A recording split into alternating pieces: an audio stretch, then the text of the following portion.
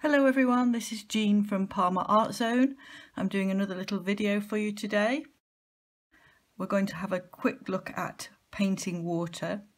This is perhaps an improver's level rather than a beginner's level session, but have a go, see how you get on and post your images on the page. If you need any individual help, just ask my advice online, go on to Parma Art Zone, and I can even do you an individual demonstration online if you need some help. So we're going to have a look at a couple of images first of all, and some of these are very simple, some are a little bit more complex, but this one here is quite a simple representation of water. Essentially, when we're painting water, we're painting the reflections of sky or hills, whatever is around the water. In this case, it's a simple reflection of light in the sky, and this movement here through the water is created by some very simple wet on dry brush strokes and a little bit of pen work. It's amazing how the brain can read these marks as being the horizontal plane of water. So we have a look at another image. Another very simple representation of water. Here we have some simple strokes, horizontal strokes, wet on dry. The brush is held at a low angle. I can tell that because we've got some little breaks in the paint. When we hold the brush at a low angle, we just catch the paper surface. So we're picking up some of the texture from the paper. It's quite a good idea whenever you're painting water to paint it on a rougher paper, such as a cold pressed or a rough watercolour paper. That natural texture in the paper really helps mimic the effect of water. So we'll have a look at a couple more. So this one's a little bit more complex. Here we're looking at reflections in water, and the process for this one is that the artist will have wet the water and painted the reflected colours as an undercoat, damp on damp. In the foreground here we have some damp on damp strokes which represent ripples. I know they're damp on damp because they've got a soft edge to them, and the artist will have used slightly denser paint to achieve the shape without it bleeding too far. Once dried off, the artist has gone back in and worked wet on dry, probably with a flat brush, to create these ripples here. Again, I know it's wet on dry because it's got a hard edge. If you don't know what some of this terminology is, have a look on the initial video that we did for beginners, Absolute Beginners Watercolour number 1. And here we have another subject. Again, the artist has initially done an undercoat of damp on damp reflections. They've left some of the water area dry. In other words, they haven't wet the whole surface when they were putting that initial undercoat on. They have just wet the paper in sections and left some of the white paper as light catching on the water. Once that initial damp on damp undercoat is dry, the artist has gone back in, this time with a round brush, and painted some ripples wet on dry. So we're just focusing on the water today, and I've already done a little example here where I've put an undercoat on the water and we're going to put some ripples on top. Now the rest of the pictures that I do, I'm going to just show you the brush strokes for various different ways of representing ripples. So you'll just need to experiment with your different brushes, and you'll need a round brush and a flat brush. So round brush, this is a nylon size 6, goes to a nice crisp point, it's round, and a flat brush, this is about a 1.5 centimetre brush, looks like that. So they're really useful, the flat brushes, for painting ripples. So I've done a damp on damp undercoat. I'm working on a hot pressed paper, but I would recommend, as I say, that you normally work on a cold pressed or a rough paper. So I'm going to put in some ripples just coming across the surface here. I'm holding the brush on the metal part, and I've got the brush at about a 45-degree angle. The point of the brush is up to the top of the paper, and I'm really just catching the paper surface. So in the distance, as a general rule in painting, we put fewer ripples, and as we come forward we come darker depending on the image, but we generally become darker so that we get a sense of perspective. So you'll notice I'm just using my brush in a sweeping fashion. There's actually no movement in my wrist. I'm just working left to right, catching the paper surface. And all we're really doing is giving a little hint of the fact that this is ripples on water. Your brain doesn't need much more information. So we could build a second coat when these were dry. So I don't initially jump in with very dark colour. I just build a little bit more colour wet on dry. So that's an example of how normally we put an undercoat on and then we add our ripples on top. You can of course paint straight onto white paper if you've got water that is catching a lot of light. Leaving the gaps between the ripples will give you a really good effect. You can also use more than one colour. I'm just using blue here, but if you're painting something like a canal scene where you've got a lot of reflected colour in your water, you could easily jump your brush from one colour to another as you paint. So you're painting these ripples with different colours running through them. So just pay attention to how I'm using the brush now. I've got the brush pointing upwards. I'm sliding my hand, my whole wrist goes A to B across the paper. And it's long sweeping strokes.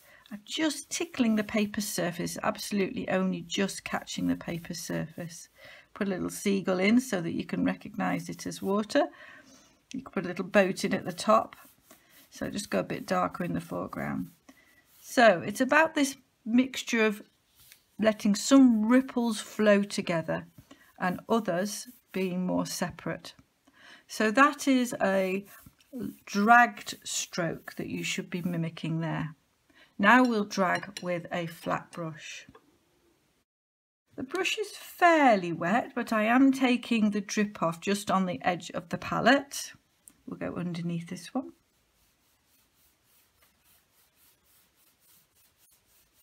So I suppose the only difference really is that you get a slightly more defined mark, crisper mark with the flat brush, and you also get the chance to create quite fine strokes, as well as if you apply pressure to the brush you can do thicker strokes too. So you can even do something as simple as that image we saw in the first picture where we were just doing some ripples across an area of water, just a movement mark. So now I'm going to move on and show you how to do some choppy water. This time I'm going to use the brush at a slight angle. So the blade edge of the brush is pointing towards my shoulder and I'm only going to use the corner of the brush. So as I work, I'm going to do very shallow U shapes and I'm swinging the brush backwards and forwards. What we do is we make a row of ripples and then we drop down slightly and work back across, back and forth. Again, I let some of the ripple marks merge because otherwise you'd have a lot of separate marks and you won't get this effect of the horizontals making the water look as though it is lying down. You don't want to make a lot of marks which are all dashing about all over the place. We essentially keep working across the paper horizontally at all times. Just occasionally I'll leave a bigger gap. So I think you can see that mimics the effect of ripples quite well. So as I say, this time the brush is on a little bit of an angle pointing towards the corner rather than the point of the brush up. We'll try the same thing with a round brush. Got the brush quite wet and I just take the drip off on a tissue. I'm going to point the brush up to the top of the paper. And again, just using the round brush in this case actually makes a slightly tidier mark. So it's worth just experimenting what works for you. Just use the brush that works for you. Again, in this case, I've got the brush roughly pointed up towards the top of the paper I'm swinging back and forth, letting some of the marks merge together rather than lots of separate marks. If you do lots of separate marks all in one direction, you'll get something like that. So now it's worth saying that you can also go back, once this is completely dry, you can go back and add some darker touches over the top.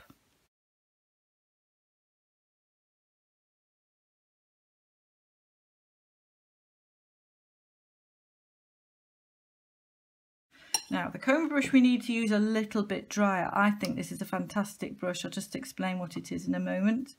So it is a brush which splits at the end, hence the name. So the little hairs split rather than clumping together.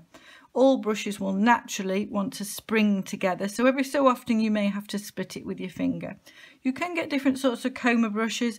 Some have a little bit more of a split between them, some are more tidy. Have a look online.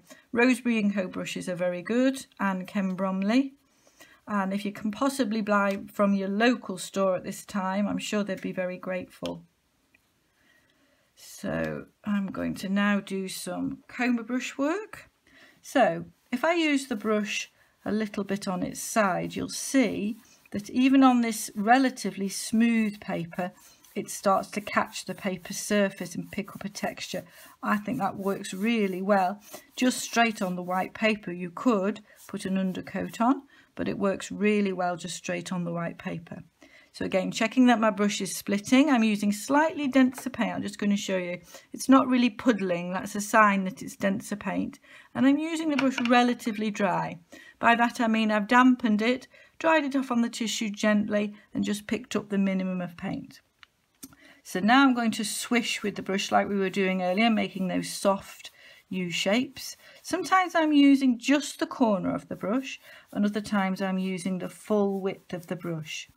So we can move across making horizontals as we did before, and we can also go back over areas, so we could work back over areas and build up a bit of tonality. I think it makes lovely movement effects. Now sometimes I'm going to use the top edge of the brush, so I'm not always using the corner, sometimes I'm using the top, and that would just fill an area in a little bit more because we're using the tip to push the paint into the texture of the paper. So comb brush, I think it's a great brush to use for all things watery. It just catches the paper in such a nice way and gives you that broken texture. So if I point the brush up to the top of the paper now and just do the same movement that we did with the round and the flat brush, you'll see the sort of effect we get. So I'm just doing those little choppy waves, going back and forth. So I'd say it gives a slightly more irregular mark. Now the brush does lift off, so try not to scribble with the brush. The brush does swing off the paper with a pendulum-like mark. So it lifts off rather than keeping it down on the paper. So the end stroke lifts off. Again, once this is dry, you could easily work back into this. So now we'll just see what we can produce if we roll the brush over the surface. We can create a little bit of the effect of a wave rolling over.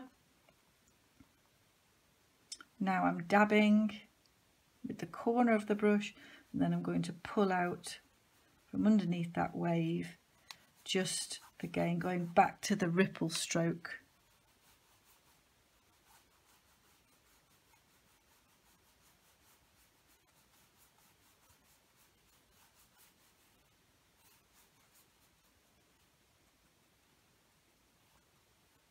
So the secret with doing the wave is that we don't fill the entire wave in. You only pull a few little movement strokes over the top of the wave. Try and make them all different lengths, like that. Then you're leaving a gap and you're dotting with the corner of the brush. And then you're going back to the ripple stroke, which could be flat ripples, so that's pulling in that direction. Or it could be choppy ripples where you're using a slightly curved stroke as you go. Again, once that was dry, you could put a bit of deeper colour underneath the wave. And you just need to keep checking that the brush is staying split like that. I hope you find that useful. Some basics on painting ripples with different brushes. Have a look on our page, Parma Art Zone, for various different projects.